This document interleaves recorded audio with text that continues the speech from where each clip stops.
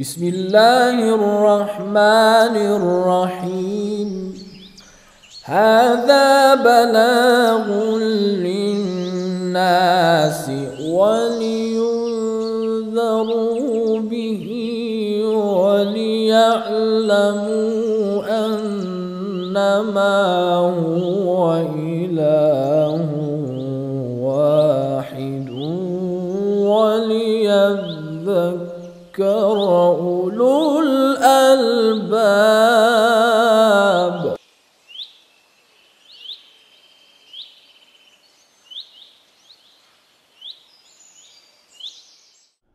أعوذ بالله من الشيطان الرجيم. بسم الله الرحمن الرحيم. الحمد لله رب العالمين، وصلى الله على سيدنا ونبينا محمد وآله الطيبين الطاهرين.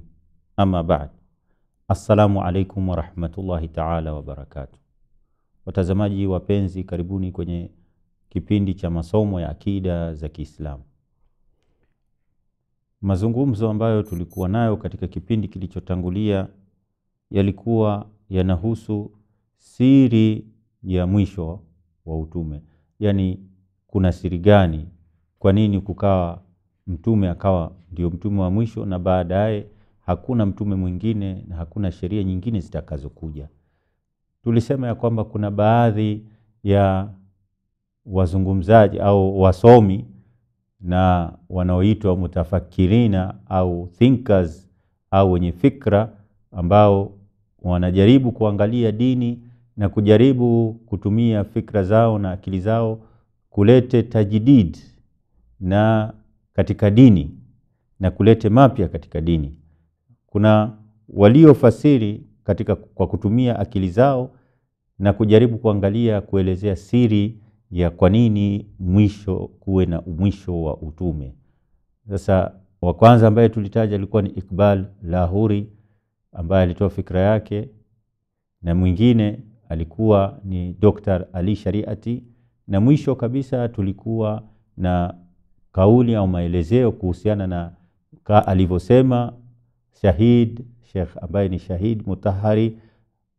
Na wote katika mazungumzo yao tuliona ya kwamba mazungumzo yao yalikuwa hayako kamili, yalikuwa na kasoro katika kutoa siri iliyoko, kwa sababu walichotumia zaidi ni kutumia dalili za kiakili, ambapo kufatana na masala ni kwamba zaidi jambo hili si jambo la nje ya dini, bali ni jambo ambalo liko ndani ya dini, na undani wake huwezi kueleweka kwa njia ya kutumia akili hivi hivi, bali inabidi tupate maelezo kutoka kwa Mwenyezi Mungu mwenyewe na mtume wake ili tuweze kujua sababu ya kuhitimisha utume kwa mtume Muhammad, na ya kwamba baada yake tena hakuna mtume mwingine. Sasa haya ndio tulikuwa tumezungumza. Sasa kuna baadhi ya mambo ambayo tuweza kusema ni kama shubuhati au maswali ya upinzani ambayo twaweza tukayataja na tuangalie na jawabu ambazo zipo. Hasa maswali ni kama mawili. Jambo la kwanza ni kwamba wanadai wenye kudai ya kwamba ikiwa kweli akili inafahamu siri na sababu ya nini na mwisho wa utume, na kwamba inakuwa ina uwezo sasa hivi ya kuweza kujitosheleza katika mambo, basi tunaona ya kwamba kwa nini basi tuwe tuna haja gani ya tena ya kuwa na wafasiri? Tunaona ya kwamba kuna maimamu baada ya mtume Muhammad, tunakuta ya kwamba wao ndio wanaofasiri na kuifafanua dini na kuifafanua Qur'ani, kuifasiri kwa ajili ya watu ili waweze kufahamu. Sasa ikiwa akili zetu basi zimetosheleza, zimekuwa, kuna haja gani? Na ni wazi ya kwamba akili zimekuwa na sio hali ya zamani kama ilivyokuwa siku za nyuma. Sasa itakuwaje? Tuna haja gani tena ya maimamu? Bali ishkali ya pili, jambo la pili ambalo linaungana na hili ni kwamba pia vile vile hawa tukitaja tuseme ya kwamba maimamu wanakuja baada ya Mtume Muhammad, ikiwa kweli utume umefikia kiwango cha ukingoni, yani hakuna tena mtume baada yake, hakuna sheria baada nyingine, kwa sababu kulikuwa na sheria zilizokuja, na hizi sheria zilikuja tangu mwanzo, tangu wakati wa Nabii Adam, na zimekuwa zikibadilika, na mpaka sasa hivi tumefikia sheria za mwisho ambazo ni za Uislamu, na baada yake hamna tena sheria nyinginezo ambazo ni za kufanya ni baada ya Uislamu. Sasa hili jambo ya kwamba utume umehitimu na sheria, yani wahyi tashri'i umesimama, hakuna wahyi tena wa kulete sheria mpya. Sasa itakuwaje hawa maimamu, tukisema kwamba wapo maimamu wanakuja baada ya Mtume Muhammad? Sasa maimamu wao wana kitu tunachosema wilaya tashri'ia, wana wilaya takwinia na wilaya tashri'ia, kama tulivyozungumza huko nyuma, siku za nyuma nyingi. Wilaya tashri'ia ni kwamba wana utawala wa kisheria, wanaweza kupitisha mambo ya kisheria na sheria wanaweza kuweka. Sasa wana utawala huu, wana wilaya hii. Sasa hii inapingana ya kwamba sheria imesimama kwa Mtume Muhammad, na pia bado tunakuta ya kwamba wale wana wilaya ya kisheria, wana utawala wa kisheria, wana wilaya tashri'ia, wana nguvu za kupitisha mambo ya kisheria na wakaongeza sheria. Sasa hivi vitu vinapingana.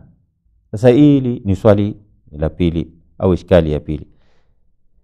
Sasa tukijaribu kujibu maswali haya mawili, swali la kwanza hilo ambalo tumelitaja ya kwamba ikiwa kweli akili imeshatimia, imeshakupata nguvu, imekuwa, tuna haja gani tena ya kufasiriwa na hali ya kuwa akili inajitosheleza?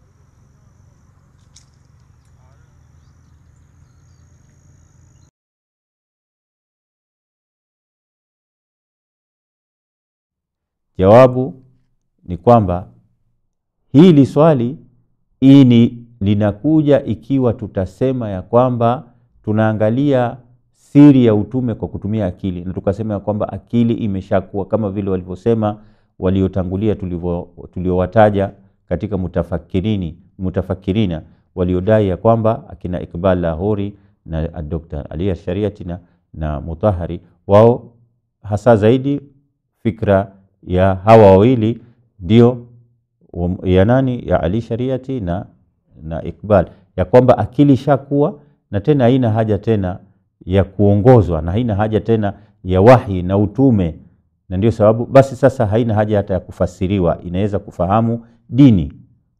Sasa hii ni kwamba swali hili linakuja ikiwa tutasema hivyo, lakini sisi tumepinga na tukasema kwamba binadamu hata kama akili yake imekuwa, imeendelea, lakini bado haijafikia kiwango cha kujitegemea, kwamba haiwezi kutegemea kufasiriwa. Kuna mambo mengi sana ambayo akili haiwezi kujifasiria, na tuliona huko nyuma hata neno saada, yani mafanikio, akili hijaweza kutoa jawabu moja ya kuonyesha ya kwamba kwa fikra, yani kutokana na binadamu tofauti tofauti na wasomi wa tofauti tofauti, wakatoa natija moja kwa kutumia akili yao ya kusema ya kwamba mafanikio ya binadamu katika dunia na akhera ni haya. Wote wanatofautiana katika jambo hili, kila moja anatoa maoni yake tofauti. Lau kama kweli akili imetimia, ingeweza imejitosheleza, ingeweza kutoa. Sasa upande huo tunasema kwamba hiyo ni ikiwa tutasema nini akili za binadamu zimetumia na zimekamilika, na hatusemi vile. Tukirudi kwenye swali la pili ya kwamba, au pingamizi ya pili, ni kwamba inavyodai maimamu, kuwepo kwa maimamu kunapingana na khatamun nubuwa, mwisho wa utume. Maana yake ni kwamba wahyi tashri'i imekwisha, na kuendelea kwa maimamu maana yake ni kwamba tashri'i au wilaya tashri'ia wana utawala wa kisheria, yani maana yake sheria inaendelea, na hali ya kuwa utume kufungwa kukamilika, maana yake hakuna tena sheria mpya. Hilo ndio swali au upingamizi. Lakini jawabu ni kwamba tunapoangalia ni kwamba sheria za Mwenyezi Mungu inabidi tuzifahamu kwa njia nzuri. Ni kwamba sheria za Mwenyezi Mungu na sheria za mtume na sheria ambazo wanazotoa maimamu, mfano wake zote zinatokana, hazipingani, bali ni moja inatoka ndani ya ile nyingine. Sheria za mtume hasa ni ufafanuzi na uendelezaji wa zile sheria za Mwenyezi Mungu, hazipingani. Na maimamu pia vile vile wanachukua kutoka kwa mtume na wazifafanua na wanazieleza, na wakiweka, si kwamba wanatoa nje ya sheria zile za mtume na za Mwenyezi Mungu.